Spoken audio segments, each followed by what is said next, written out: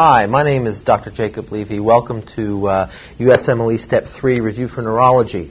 What we're going to be doing today is basically we're going to be going through a number of cases, and what I'm going to emphasize is sort of an interactive kind of style of lecturing, where I'm going to be posing a lot of questions and I'm going to ask you to think about those questions, and in that way I feel the material's a little bit more, stays in your head a little bit more actively and a little bit more securely, and I think you'll get a lot more out of the presentation.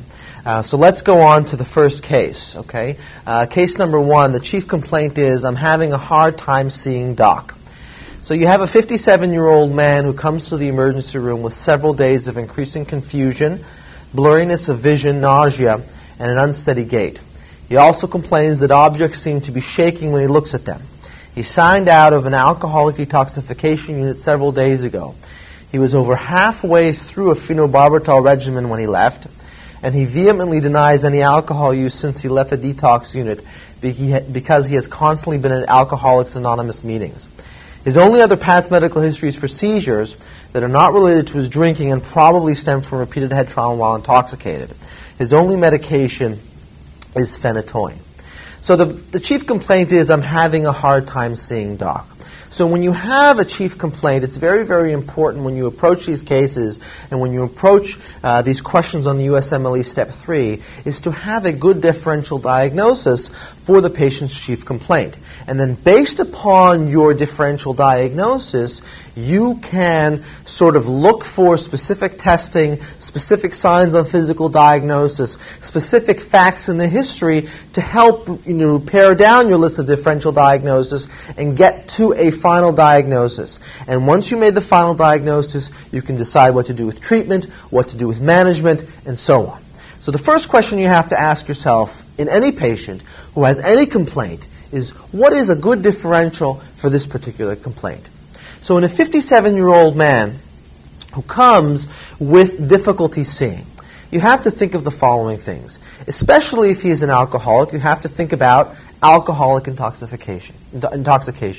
He is a gentleman who has a history of drinking a lot of alcohol, who has a history of using substances, of using drugs, and you have to think about the possibility that even though he is telling you that he's not using alcohol anymore or he's not taking any drugs, that this is a possible cause or a possible explanation for his symptoms. So you always have to think about alcohol intoxication. That's the first or the main thing that you have to consider in your differential diagnosis. Now, confusion, blurriness of vision, nausea, unsteady gait basically points you towards ataxia. And ataxia, in combination with blurry vision, you can think about an acute stroke to the cerebellum or any sort of cerebellar lesion that may give you these symptoms. Now, the history of being on phenytoin is also something that could account for his ataxia and could account for his blurriness of vision. He can have very, very bad nystagmus with ataxia secondary to phenytoin intoxication. So these are sort of the things that you have to consider when you're dealing with somebody who's coming and complaining of blurriness of vision and also complaining of ataxia, nausea, and vomiting. So what would be your best, and what would your initial diagnostic plan be? Well, first of all, you'd want to look at the physical examination. The physical examination will give you a tremendous amount of information to differentiate these basic differential diagnoses. For example, an alcohol intoxication, you would look for confusion, lethargy, basically somebody who looks drunk. Most of us have seen a drunk person, have either been drunk themselves or have seen a drunk person in their lifetime, and you can tell when somebody is actually drunk. Now, if you're looking for a cerebrovascular accident or a bleed in the cerebellum, you would look for posterior circulation signs consistent with the stroke in that area. And that basically is cranial nerve deficits, and you would look for extraocular movements being intact or not intact. You could also look for focal neurologic signs. For example, a hemiparesis, weakness in the leg, any sign that may imply that there is a mass lesion in the brain, either vascular or neoplastic, that in addition to alcohol intoxication or in addition to a general sort of intoxication causing his symptoms. You would also look for nystagmus. Now, nystagmus is important because it can imply either a peripheral lesion causing his nausea and his vomiting and possibly his vertigo, or it can imply a central lesion. Now, how do you differentiate between nystagmus secondary to peripheral disease, like Meniere's disease, like labyrinthitis, like benign positional paroxysmal vertigo or nystagmus, and nystagmus secondary to central disease, for example, brain tumor in the cerebellum or a large bleed in the cerebellum? Now, you differentiate the two simply by the characteristics of the nystagmus. In peripheral disease, the nystagmus is unidirectional. Now, what does that mean that the nystagmus is unidirectional? It means that no matter which direction the patient is looking, the nystagmus will always be will always be in the same direction. Will always be in the same direction. And that is, the fast component of the nystagmus will be to the opposite side of the lesion. So, for example, if a patient has Meniere's disease and the side of the ear is the right ear is affected, the nystagmus will always be to the left, even if the patient is looking to the right, and the direction of the nystagmus will not change whether the patient is looking to the right, to the left, up or down. It is unidirectional. In central disease, the nystagmus tends to be multidirectional, meaning as the patient looks to the left or looks to the right, the nystagmus will change direction. Nystagmus in peripheral disease generally will be suppressed with fixation. And when you ask the patient to look at your finger, or you ask a patient to look at one particular object, to fixate on something, the nystagmus will go away. In central nystagmus, the nystagmus will not be suppressed with fixation, but rather will be consistent despite the fact that the patient is fixating on your finger or on an object. Additionally, central nystagmus generally will come with neighborhood signs. Patients will have dysarthria, dysphagia, cranial nerve deficits in addition to the nystagmus. And in peripheral disease, the nystagmus does not generally come with neighborhood signs, i.e. a focal neurologic deficit, or dysarthria, or dysphagia. So if you have neighborhood signs, it's consistent with a central cause of the nystagmus. If you do not have neighborhood signs, it implies more peripheral cause. Now, in addition, peripheral nystagmus will never be pure. Meaning, if you have pure horizontal nystagmus or pure vertical nystagmus, it implies that it is a central cause. In peripheral nystagmus, you will have a horizontal and a vertical component, or a rotatory component with a horizontal component. You never have pure nystagmus in one direction or the other in peripheral disease. Additionally, in peripheral disease, you usually have tinnitus and hearing loss. If you have tinnitus associated with the nystagmus, and you have hearing loss associated with the nystagmus, then it implies a peripheral cause. If you don't have tinnitus and you don't have hearing loss, it implies more a central cause of the vertigo or a central cause of the nystagmus.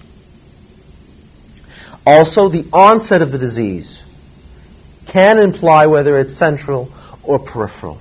Peripheral nystagmus or vertigo is generally acute onset, whereas nystagmus secondary to a bleed, secondary to a tumor, or a chronic process generally occurs slowly over time and will worsen over a many-month period.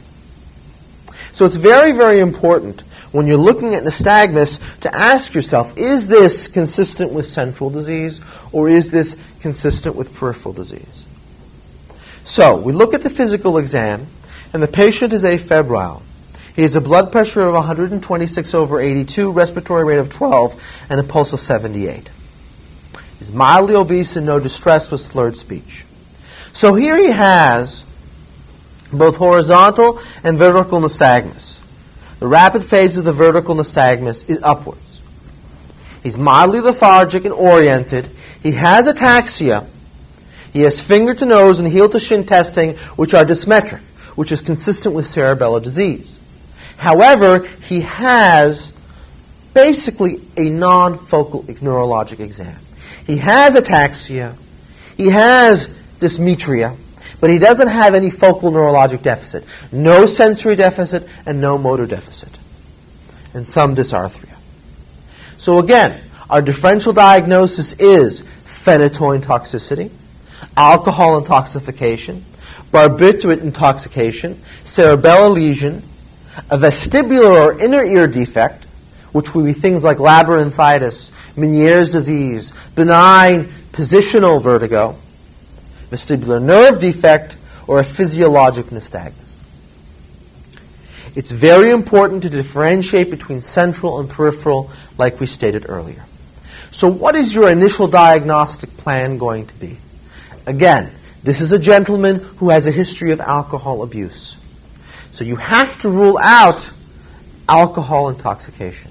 This is a patient who is on phenytoin, and you have to rule out phenytoin overdose as a cause of this gentleman's symptoms. This is also a gentleman who is 57 years old and who is entitled to have a stroke in his cerebellum or a bleed in his cerebellum. So with that in mind, your initial diagnostic plan is going to be to get an alcohol level, because that is the way that you're going to rule out alcohol intoxication. A phenytoin level will rule out phenytoin intoxication. Urine toxicology will give you an idea about any other drugs that he may be taking. Now, serum chemistries are taken simply because you want to make sure that he doesn't have any hyponatremia, hypocalcemia. Even though these as causes of his symptoms are very less likely, you'd want to consider them as possible causes. And what comes back in the results? He has a high level of phenytoin, and his symptoms are not secondary to alcohol intoxication, but rather secondary to phenytoin overdose. So in summary, when you have a patient who's coming and complaining of vertigo, blurry vision, and ataxia, you have to consider central vertigo and nystagmus versus peripheral vertigo and nystagmus. And you do that by the physical exam. In central nystagmus, it is non-suppressible with fixation. Can be, if it is pure, very specific for a central cause. Comes with neighborhood signs, i.e. dysarthria, dysphagia, focal neurologic deficit. Peripheral nystagmus and vertigo is unidirectional, will not change depending on the direction that the patient is looking, is associated with tinnitus and hearing loss, usually is mixed, and is suppressed with fixation. So the final diagnosis in the first case is phenytoin toxicity. The treatment would be to stop the drug until his levels become therapeutic but not toxic. Let's go on to the second case.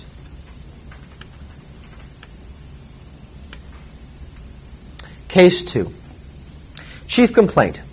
My back hurts. The patient is a 55-year-old woman with chronic back pain and a history of breast cancer. The back pain has recently become worse after doing some heavy lifting during spring cleaning. She also complains that pain radiates around her body like a tight belt. The pain has continued to increase, and she has gone from using increasing amounts of ibuprofen over the last week to an oxycodone and an acetaminophen combination. So when you're evaluating a patient with back pain, the essential question you have to ask yourself is as follows. Is this spinal cord compression? Is this a neurologic emergency that has to be dealt with now? Or is this chronic back pain that I can treat with analgesia or general analgesics and watch over a period of time? Now, how do I make this differentiation between chronic back pain, which is non-emergent, and spinal cord compression, which is emergent? Well, I take a history, and then I do a physical exam. Now, what are the points on the history that I need to look for to rule out spinal cord compression? Well, I'm going to be looking at a history of cancer. Any patient who has a history of breast cancer, any patient who has a history of lung cancer, or prostate cancer, or colon cancer, or any cancer that can metastasize to bone, you have to consider the possibility of spinal cord compression when they complain of back pain. And that should be your working diagnosis until proven otherwise. So this is a 55-year-old woman with chronic back pain who also has a history of breast cancer. And her back pain has recently worsened. Do not make the mistake of writing off her worsening back pain because you are given a history of heavy lifting during spring cleaning. The consequences of missing spinal cord compression are horrific for the patient and horrific for the physician as well. It is extremely, extremely important that when you have a history of cancer and a history of worsening back pain or back pain at all, that you exclude metastatic disease to the vertebra causing spinal cord compression. So simply by the fact that she has a history of breast cancer should raise your level of suspicion regarding the emergency of her back pain. Now, she is also complaining of pain that radiates around her body like a tight belt. Now, when pain radiates in a dermatomal distribution around her body, meaning it's not lancing down the back of her leg, it's not localized to one side of her back, but it's radiating around her body, implying a dermatomal distribution, that implies that there is spinal cord involvement. Now, you can also ask about bladder and bowel function. Patients who have spinal cord compression have bladder incontinence and bowel incontinence, and they also have sexual dysfunction. So if a 55-year-old woman with chronic back pain and a history of breast cancer comes into the emergency room complaining of back pain with a dermatomal distribution to her pain, meaning the pain radiates around her body like a tight belt, also complaining of bladder incontinence or urinary incontinence and fecal incontinence with sexual dysfunction and bilateral lower extremity weakness, these are all signs on physical exam and history that this patient is having an emergent spinal cord compression. Now, this is considered to be a neurologic emergency, and you have to address this emergency. You have to address this situation like an emergency, because if you don't, the patient can become paraplegic and there is a possibility that she will lose the ability to walk. So the key points in the history are a history of breast cancer, pain radiating around her body, bowel incontinence, fecal incontinence, sexual dysfunction with lower extremity weakness bilaterally implies spinal cord compression. Now, what are other causes of spinal cord compression besides metastatic disease? Patients can have herniated disc causing spinal cord compression. Patients can have epidural abscesses causing spinal cord compression.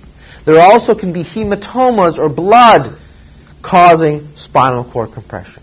And how do you differentiate between these various differential diagnoses? Simply by the history. If a patient has a history of breast cancer, think about malignancy compressing the spinal cord. If a patient has point tenderness, a history of bacteremia, low-grade fever or fever with a white cell count, think about an epidural abscess or osteomyelitis compressing the spinal cord. If a patient has a history of trauma to the area, think about a hematoma actually compressing the spinal cord. If a patient has a history of chronic back pain, but no history of cancer, and a history of a spinal cord operation, or a history of any kind of chronic back pain without breast cancer, without a history of cancer, you can think about a herniated disc. You can think about a herniated disc.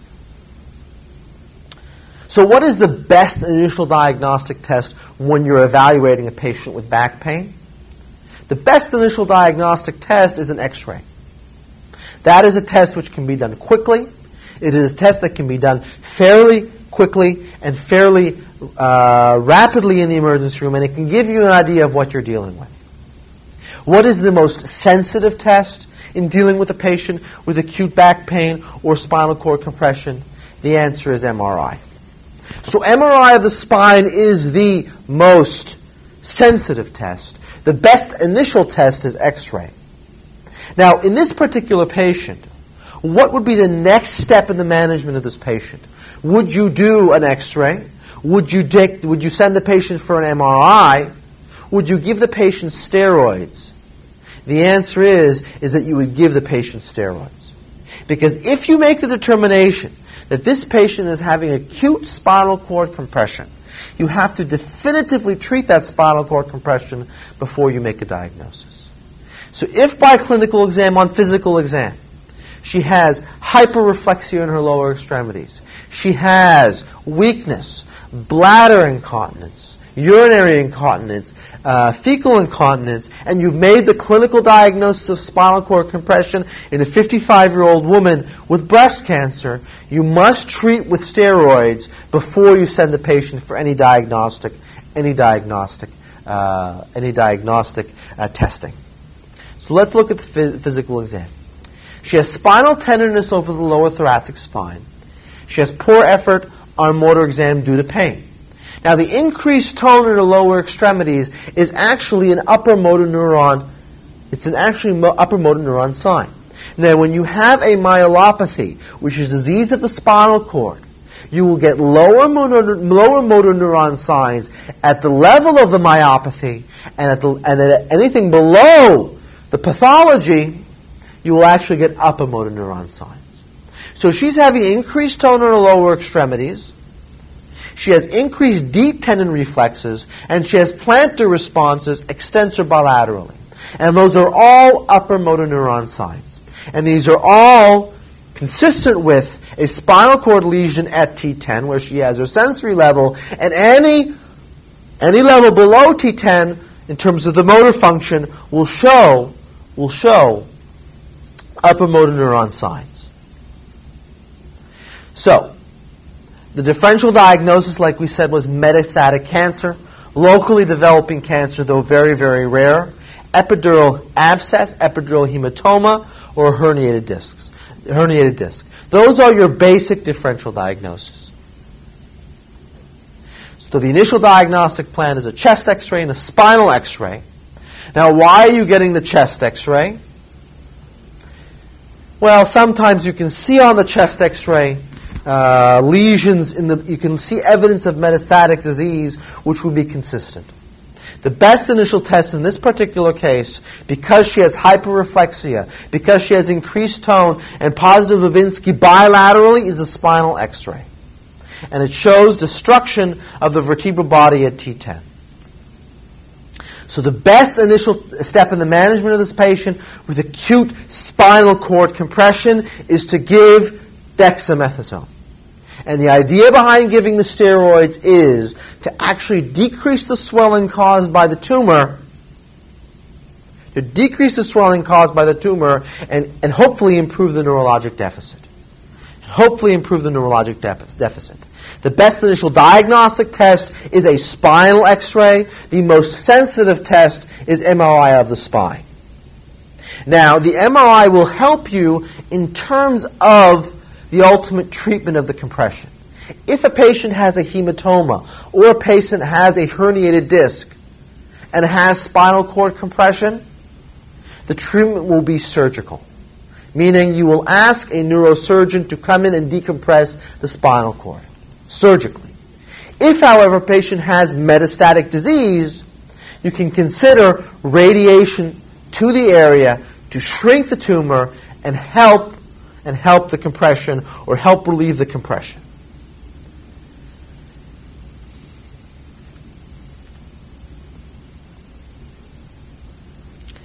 So basically, an acute spinal cord compression or any patient with back pain, if you have a history of cancer, you have to rule out spinal cord compression. How do you rule out spinal cord compression? By history and physical exam. If the patient has lower extremity weakness, urinary incontinence, fecal incontinence, then you have to consider spinal cord compression. Best initial diagnostic test is spinal X-ray. Most sensitive test is MRI. The best initial step in the management of this patient when you suspect this diagnosis is steroids. Let's go on to the next case. Case number 3. Chief complaint. My eyelids are drooping and I am seeing double. History. The patient is a 54-year-old man who has noticed a drooping of his eyelids and a problem with double vision that occurs late in the day. He has noted difficulty finishing dinner because of fatigue. Now, what is the most likely diagnosis in a 54-year-old man who complains of drooping eyelids, double vision, dysphagia with dinner but not in breakfast that occurs later in the day? A patient who comes and complains of neurologic deficits that occur after many, many hours, that occur later in the day, the most likely diagnosis is myasthenia gravis. Now, what is myasthenia gravis? Myasthenia gravis is an autoimmune disease that basically is defined as antibodies to the acetylcholine receptor. And in that way, the patient's voluntary movement or use of his skeletal muscle is compromised.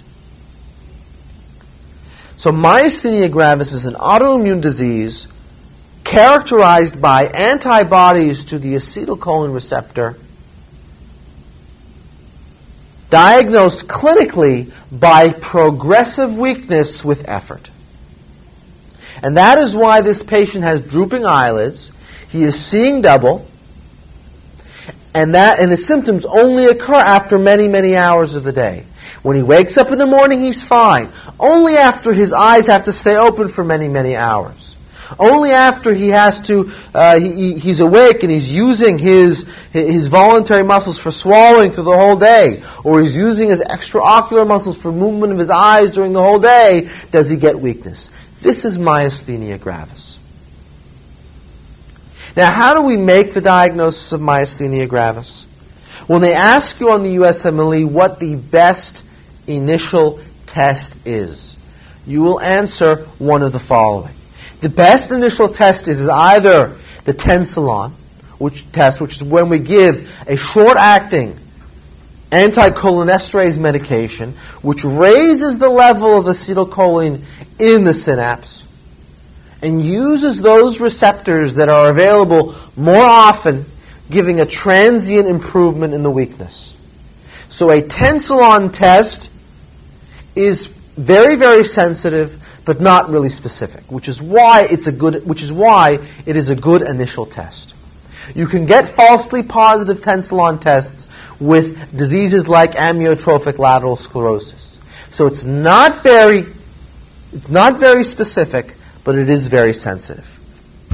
Another initial diagnostic test you could use is antibodies.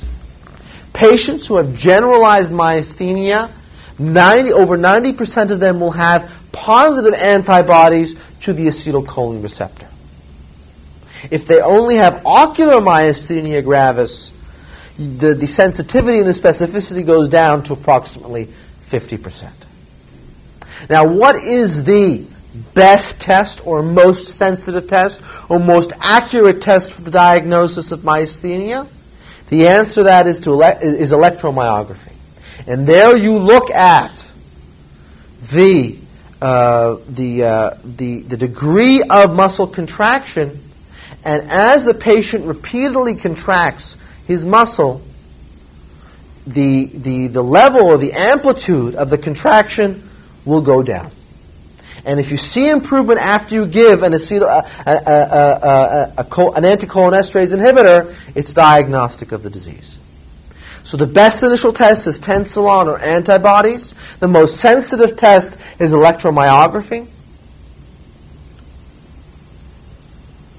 And on physical exam, you see progressive weakening with recurrent effort in using the muscles.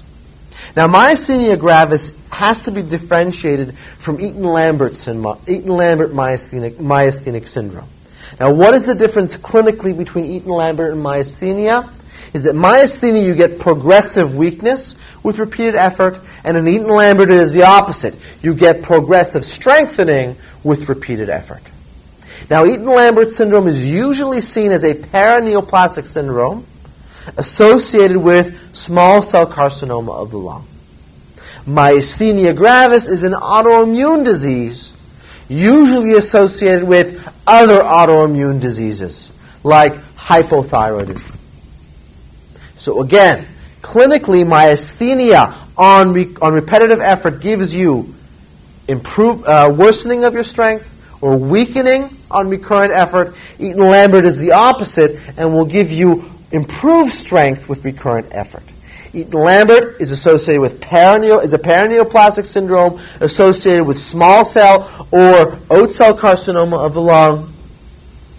And myasthenia is primarily an autoimmune disease.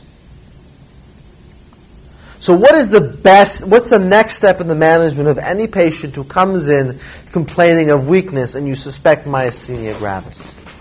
The first thing that you have to do in a myasthenic crisis is to determine the respiratory function of a patient. Meaning, as the myasthenic crisis gets worse and worse and worse, the ability of the patient to breathe, the strength of his diaphragm will actually weaken, and his vital capacity will go down and down and down. And they can actually die of respiratory failure. Now, this concern with respiratory status is important in other diseases where you have weakening muscles. For example, Guillain-Barré, you have to be concerned about the vital capacity and the respiratory status.